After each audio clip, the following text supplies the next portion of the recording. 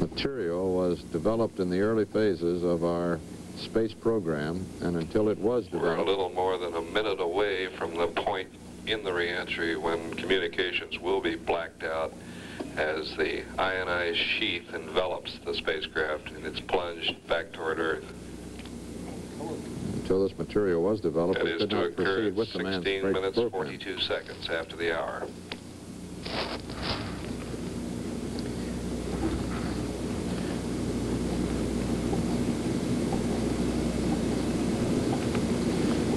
This is where the iron nerves of a test pilot are put to the test.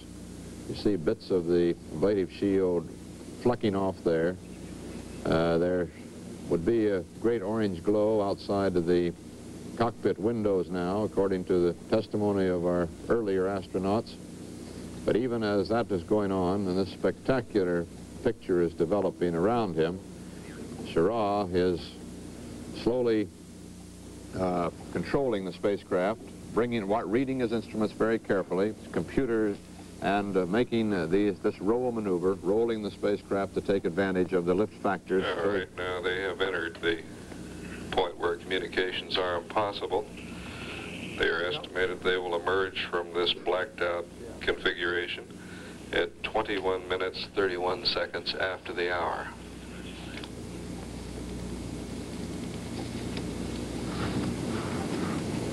This magnificent color simulation, we get a very good picture of what's going on up there, and through our Gemini mock-up out at St. Louis, we watch Bob Sharp's hand as he is flicking the controls there in that roll maneuver to take advantage of the lift factor, lift built into this spacecraft.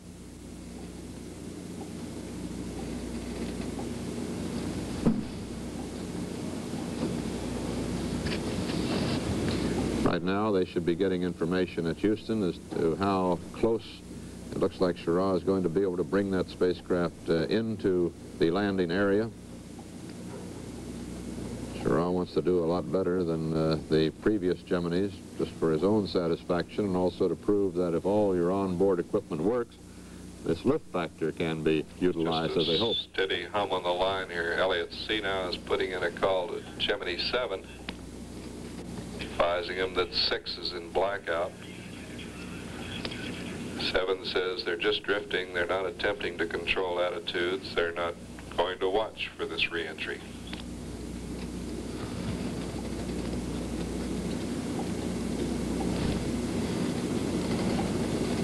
It was not believed that Gemini 7 could see the re-entry at any case. At this point, 6 is, while it might be seen because of the flame of the re-entry, it is still around 120 miles below Gemini 7 and some distance behind Gemini 7 now.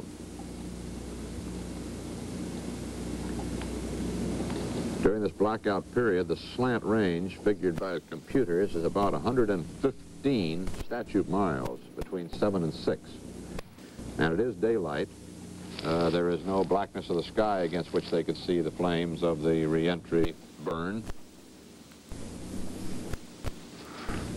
Here are the helicopters from the WASP out over the sea. They've got just 9.5 minutes to splashdown.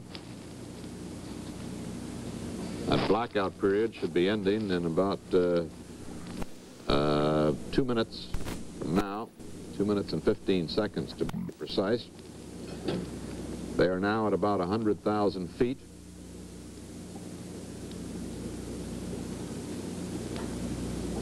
They have done most of what they can do to guide their spacecraft at this point. This is Gemini Control Houston. We're about 2 minutes away from the planned emergence from this blacked out period. We've been having a little conversation with 7, getting more information on their thruster problem. We'll be able to recap on that after this re-entry is completed.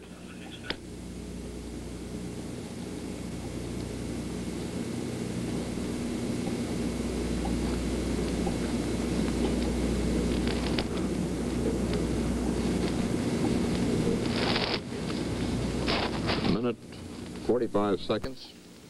So they come out of the blackout now.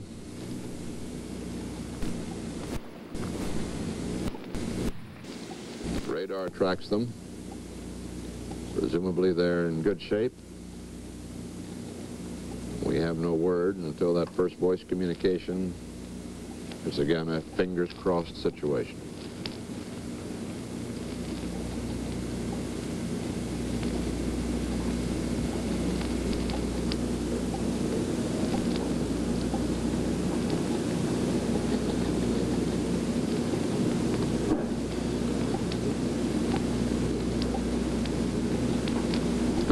Seconds now under the calculated figures for blackout to end. Actually, they're still getting a burn at this moment, although our simulator shows them in the clear. We're advised, has radar contact with the spacecraft. We still have not heard from it. This simulation is not precise at the moment. As I say, they're still getting a burn. They're still in the flame of re-entry and will be until just about this second. Grand Turk has acquisition on 6. Elliott C is putting in a call. Safford comes back with the first call from Elliott C. We read you loud and clear. There they are. They've come through all right. Now for the deployment of the parachutes, splashdown, and Gemini 6's successful flight is over. They've come back into the atmosphere. They're in the clear. Now just for the deployment of the chutes. The drogue chute should be coming out in just 1 minute from now. The drogue slows down the chute. 6 is being advised they have radar contact from the Wasp. The radar has them in view.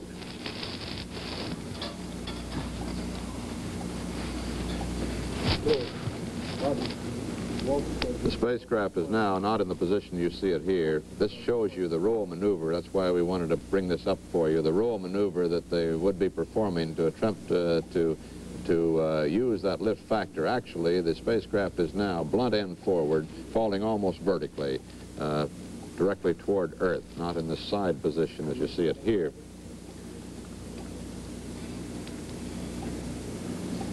The drogue chute deployment should come now in some 23 seconds. Grand Turk Island is communicating with the spacecraft, as you heard Pauline say. Says the altimeter is off the peg. That means that the altimeter is now working. They're coming within the 50,000 foot range.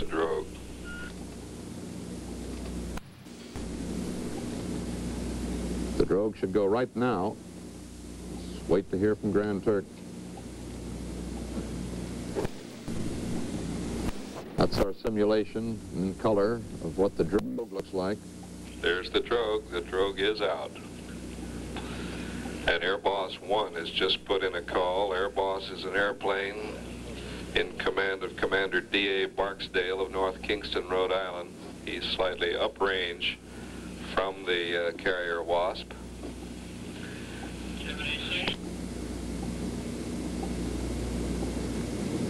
And now, in 1 more minute, the main parachute should deploy at 10,600 feet. The drogue does just what its name implies, slows down the spacecraft so the main, when it blossoms full-blown above the spacecraft, will not be ripped loose. It purely shoots simply to slow down the spacecraft. Elliott C is asking 6 for a readout as to how the reentry went on his needles and his 8-ball on board. But this is the point when communications get a little sticky. And we'll probably have to wait for that word when they're back down on the water. This is a simulation of the... There is no answer from 6. ...of the main chute deployment, which should come now in another 25 seconds.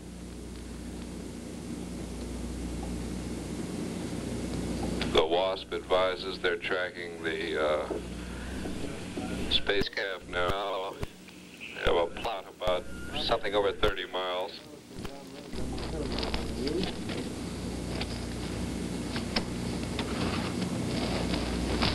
"30 miles, that'll be closer than anybody yet has landed. If that Pretty turns fair out to be it. information. We should have main chute. We've had no visual report from the carrier. Main chute should have come 15 seconds ago. 20 now. Main chute, as you see in the simulator there, has deployed, but we do not have word that that has happened yet. The radar plot from the carrier says it's about 33 miles from the Wasp.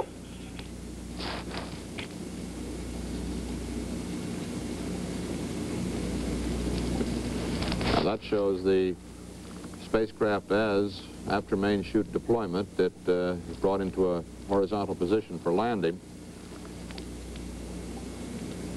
The parachute is built with those vents in it which increase the lift of the parachute.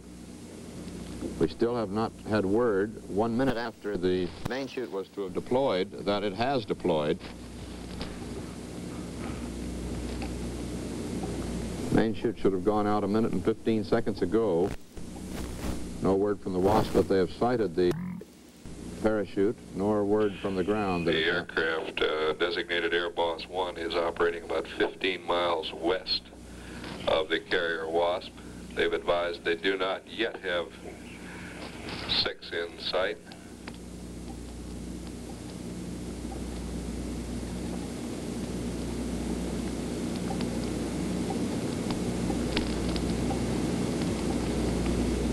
Voice communication becomes difficult with the spacecraft at this point because it is getting lower, of course, to the ground, and line of sight, therefore, is not so good to the various tracking stations. However, that's one of the communications features of the recovery ships, the aircraft, so they are supposed to be able to get in touch.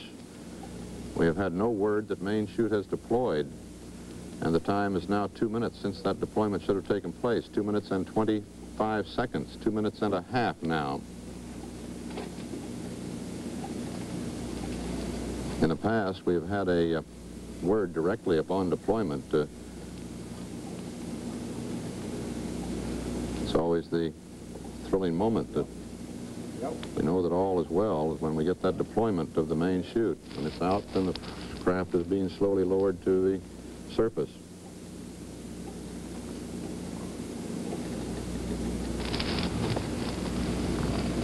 It's now 3 minutes since the deployment should have taken place. No word yet. Air Boss 1 and Gemini 6 are now in communication.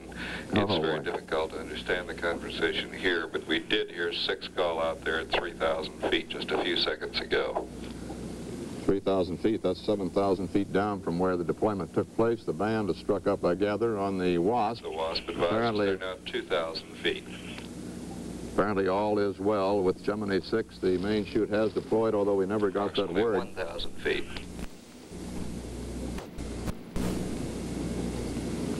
So the splashdown will be right at the precise second, which means the main chute deployed at the precise second. Why we never got the word, we'll never know, but it gave us an awful start here, I'll tell you, while we waited.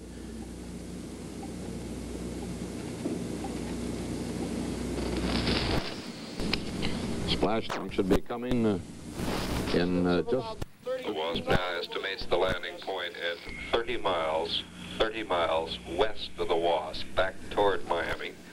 Air Boss, a correction on its earlier position, it is located about 15 miles west of the point where the spacecraft is landing.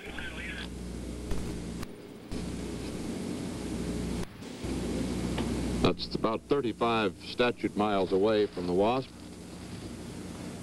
And that's getting more precise now the Wasp so far. is turned in the direction of the landing area. They are moving on it at a rate of 25 knots.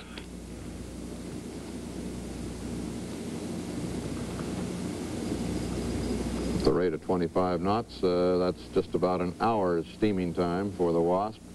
We show a splash time here on our board at the Mission Control Center at 29 minutes and 9 seconds after the hour.